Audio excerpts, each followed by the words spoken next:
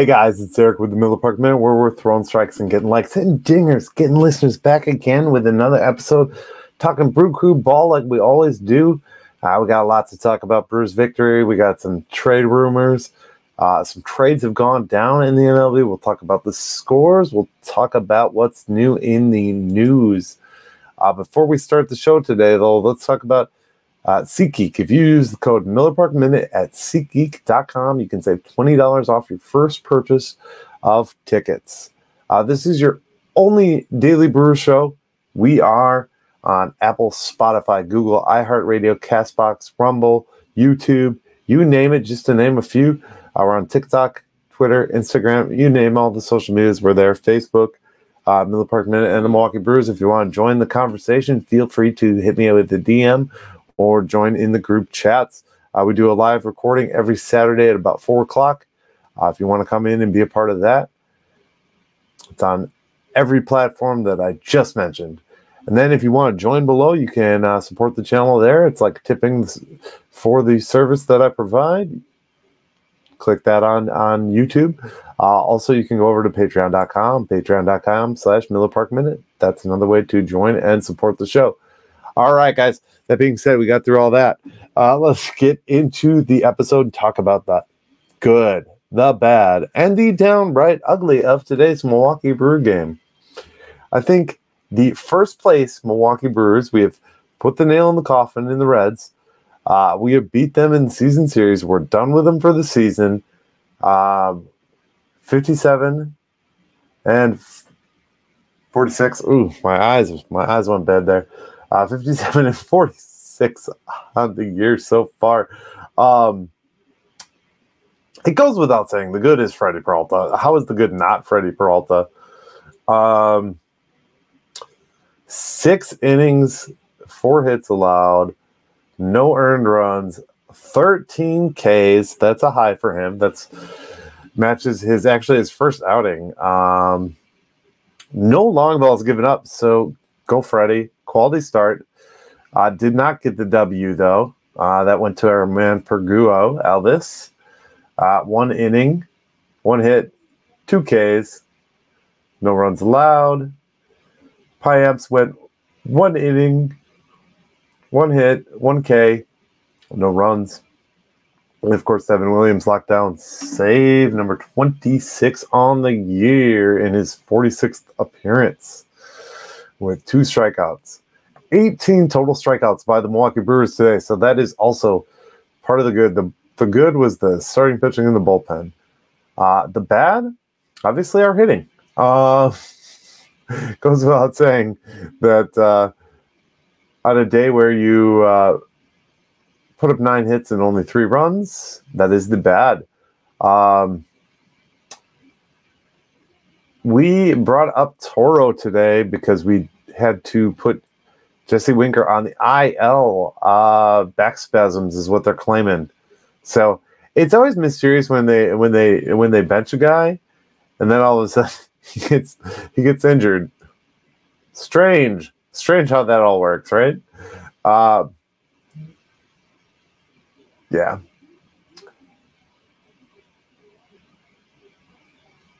I think my downright ugly is going to have to go to Willy Adames. Willy Adames is still struggling at the plate. 1 for 4 today, followed by Contreras. Just downright ugly performances on guys who should be a little more veteran compared to these fresh guys that we got in the lineup. So, all in all, it's a good day. It's a win. A win's a win's a win. I know I always say there's no downright uglies in a win, but well, we'll just call those downright uglies today. So, that being said, I want to move on, talk about where we stand here now after today beating the Reds. We are 1.5 ahead of the Reds. Took the series from the Reds, took the season series from the Reds. We don't have to worry about them except for we just have to put distance and hope that other teams beat them. Well, it goes without saying, I forgot to mention Tyrone Taylor's home run to put the Brewers in the lead. You almost forget about Tyrone Taylor because he doesn't do very much and he doesn't grab too many articles, but too many leads. But Yesterday when I mentioned Christian Yelich's stat line, I forgot to mention that Christian Yelich is literally like 2 home runs away from Willy Adames. He's been cranking up the numbers as of late. Could be a 300 hitter. He has had the best turnaround of any player this season.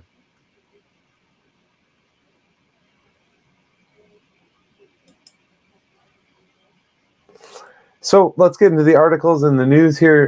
The hottest pitching prospect in each system. Do you guys have any idea? Do you have a guess? I do. I have a guess. It's going to be Mazeroski, the one that everyone says is untouchable.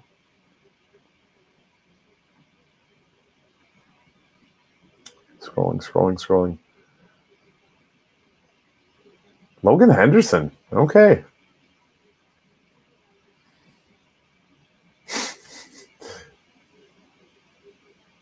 Weird.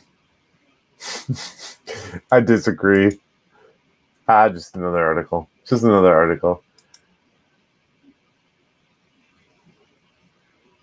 Cheerio is leading Biloxi. It says watch free as Cheerio top 100 prospect leads Biloxi. So he's been tearing it up down there. He's doing awesome. With MLB.TV, you do get the minor league games. I don't have enough time to watch minor league games, but if you do, go ahead and watch them. Maybe you can report back to me and tell me anything interesting. So as I said, Winker got sent down back spasms, or put to the IL with back spasms. Abraham Toro was recalled.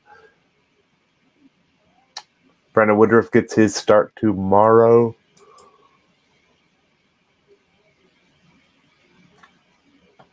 And we are going to move into some different articles that I've read. So this one talks about Brewers rumor.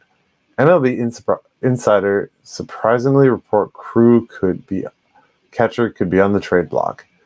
Well, the Brewers catcher Victor Caratini has been linked to multiple reports from MLB insiders suggesting he's a trade candidate. Both Jeff Passan and Robert Murray have listed Victor Caratini as a trade option, as the late backup catcher has served as Corbin Burns' battery mate. He is a solid defender and hits from both sides of the plate, which makes other teams find him appealing. I don't know. See, this one seems very weird to me. The reason I say this is, out of all scenarios, you're not going to trade your aces catcher. We have strength in catching. I don't think we're going to trade it, but I understand the thoughts behind it. So this next one is just different top 4 players for trade candidates. Obviously, CJ Cron, a first baseman. CJ Cron is hitting .255 with a .779 OPS and 11 homers. Not crazy by any means, but he's definitely one that would be considered an option. Randall Grichuk, we've talked about this before. He is hitting at .309 with 6 homers and a 118 OPS plus. Again, this is an article. This is reviewing the Brew that I'm reading this off of. Brad Hand, left-handed pitcher. Hand has been rumored multiple times over, so he has a 4.54 ERA through 37 appearances, 1.45 whip. Granted, he is pitching in Colorado. Okay, so Colorado arm. Gotcha. And left-handed pitcher Eduardo Rodriguez. Again, I feel we have been linked and talked about this guy. 2.69 ERA and 14 starts with just 1.9 walk to ball ratio. I think middle infielders is not what we need. We need first and third. I did a video yesterday. I talked about Candelario. I think he's a good fit. There'll be more of those little pop-up videos coming up. Got a couple of them. as the trades go down and stuff like that, obviously I have to pull them down. But so far, so good. I haven't had to curb any other video ideas at this juncture. So obviously we're doing the get to know.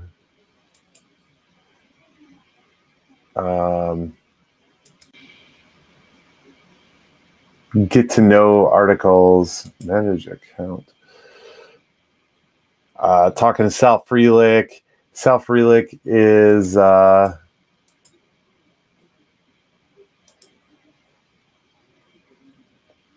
been doing rather good for our crew, obviously. Just here a short time, but Sal Frelick is from Lexington, Mass. He's 5'10". He's 23 years old. He played in the World Baseball Classic for Team Italy. Had 3 hits and a 7-1 victory over Cuba that helped the club surprisingly advance to the quarterfinals. Sal Frelick make his major league debut July 22nd, 2023.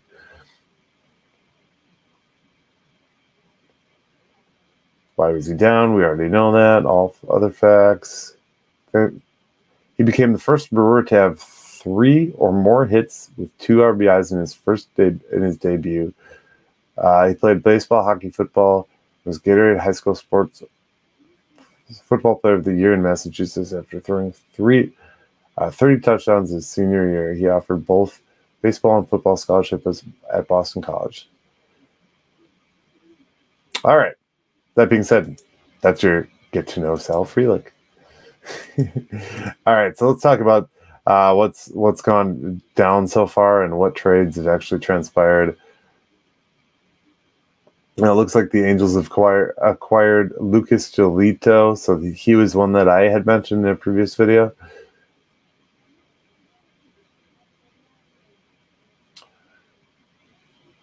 Mauricio Lavera from the Giants, Red Sox.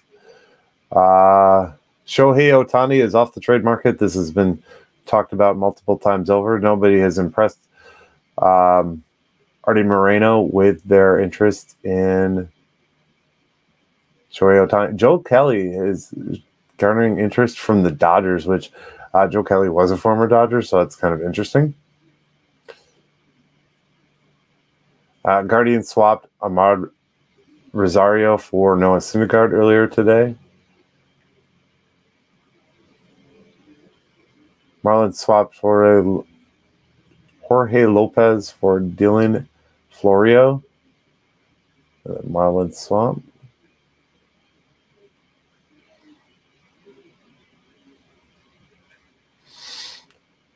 That's all we got for the rumor mill on that side. Let's see if there's any updates on the Brewers page of this rumor mill. Always good to check. We already talked about Winker. We already talked about that. Good there. Let's talk about the scores around the league real quick.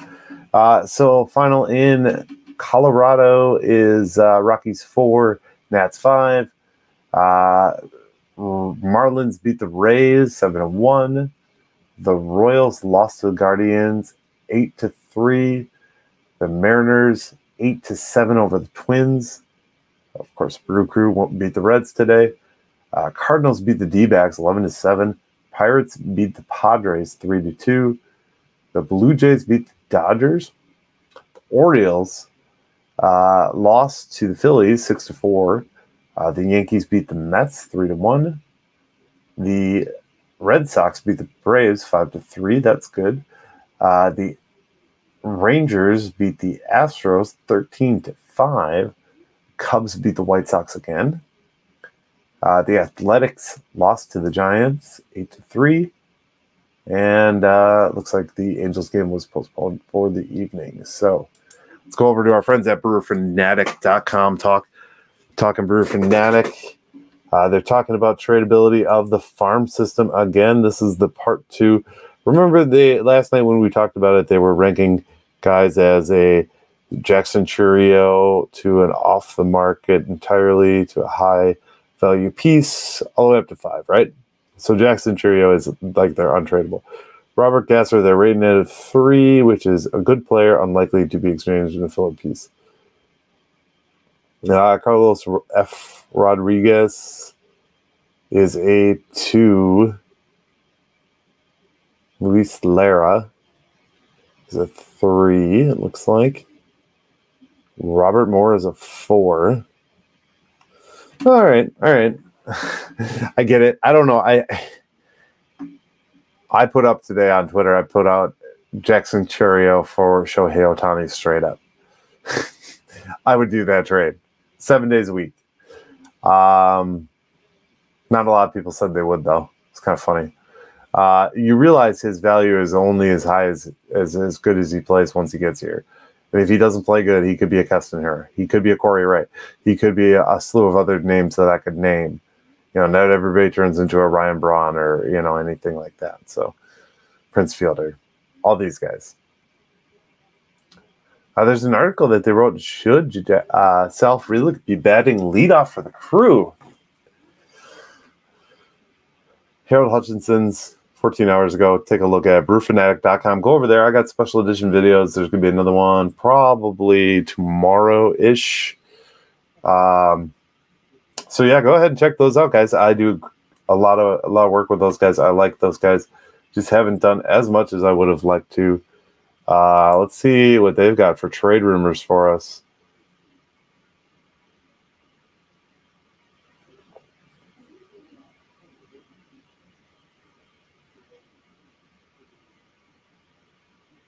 Middle infield help. I find that weird that there's saying we need middle infielders. Like a Tim Anderson type of deal. Paul DeYoung.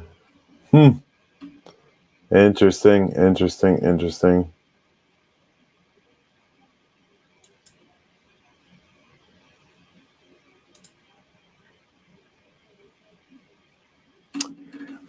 I'm going to go on a thing with the trades real quick before I finish this episode off. So one of the things that I think is we don't need to get a C-level star. We need to get an A-level player. And I want to – it's just what we need to do as a team. We need a more A-level player. We don't need to trade for any C or B-level guys. So that's what I want. An infielder, first or third base, preferably, in my opinion, that's more A-level than B-level, if that makes sense to you guys. I hope you understand that. That's all I got today. We'll talk to you tomorrow. Tomorrow's an off day, so no game, nothing to talk about. We'll talk about the Brave series, and we'll cover some more trade scenarios and things I think of, and maybe I'll pop a couple little trade shorts in the interim. So thanks for watching, guys. As always, go Brewers. Remember to like, subscribe, share this video with your friends. We are trying to get this channel really rolling here. This is one of the best Brewers podcasts out there. We know it. We want everyone else to know it. So like, subscribe, and share the videos, guys. Thank you for watching the Miller Park Minute, and go Brew Crew. See you in the next one. Thank you for watching the Miller Park Minute. Go Brewers.